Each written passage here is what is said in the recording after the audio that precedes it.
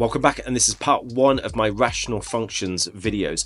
This one is all just about defining what a rational function is. So we're going to look at what makes a rational function, and then also I'll end with a quiz where I'll give you 20 questions and you can just tell me whether you think they're rational functions or not. Let's dive in. Okay, so let's firstly define what a rational function is. It is when we have a quotient and we have one polynomial divided by another polynomial. So what would that look like? Well, a polynomial is some coefficient, let's say it's 3, and then we have a power of x, so we could have x to the 4. What we must have is this power needs to be an integer. It cannot be a fraction. And then what we can do, we can have subsequent coefficients, let's say x squared minus 1, and this is our example of a polynomial. It doesn't have to have all powers of x going down to 0. So here we have x to the 0. We can leapfrog certain values of x, but what's most important is that they are all sort of integers in this powers of x, and this one is actually 0. It doesn't matter about the leading coefficient, that can be positive or negative, but this is an example of a polynomial. Let's just jump down here. Let me give you two more examples. Here, this is a rational function because the numerator is a polynomial. Notice coefficients and positive powers on these values of x. This 1 is allowed, this is just x to the 0. On the denominator, this is a polynomial, it's a very simple one. It's a leading power of x to the 1 minus 1. The second question down here, this is a rational function because the numerator is a polynomial, believe it or not. It's 5x to the 0. So it is a polynomial, and it is divided by x squared plus 1, which is also a polynomial. So therefore, once we have one polynomial divided by another, this makes a rational function.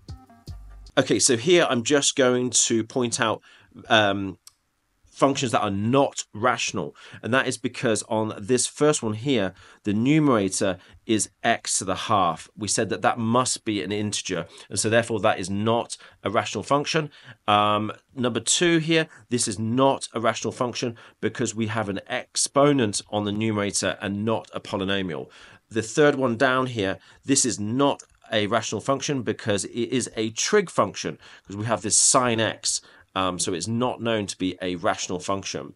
It doesn't matter if one of the values on the numerator is a polynomial, but because the one on the denominator here is not. This is x plus 1 to the half. That is not allowed. That is not a polynomial. So therefore, it is not a rational function.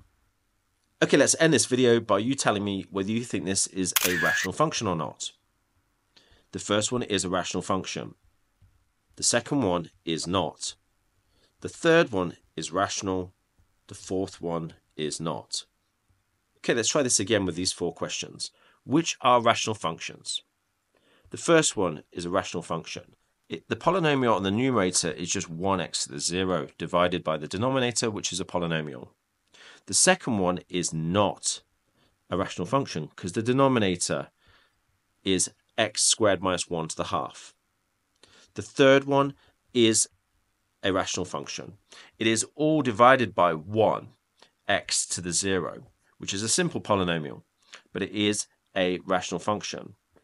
The third one is also a rational function because both numerator and denominator are polynomials. Let's try this again with these 4 questions. Which are rational functions?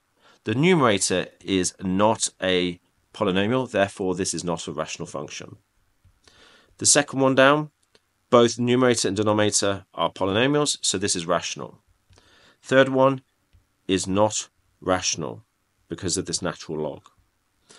The last one here is a rational function because both numerator and denominator are polynomials, the numerator being a very simple 6x to the 0. Which are rational functions? The first one is not a rational function. That is because of this conflicting modulus x. This is actually a piecewise function. The denominator is not a polynomial, therefore this is not a rational function. Numerator and denominator are both polynomials, so therefore this is a rational function. The last one involves a trig function, therefore this is not a rational function. Okay, let me know in the comments below how you did. Do you want more examples of rational functions? Be sure to check out part 2 of the video where I go through some of the features of what a rational function looks like.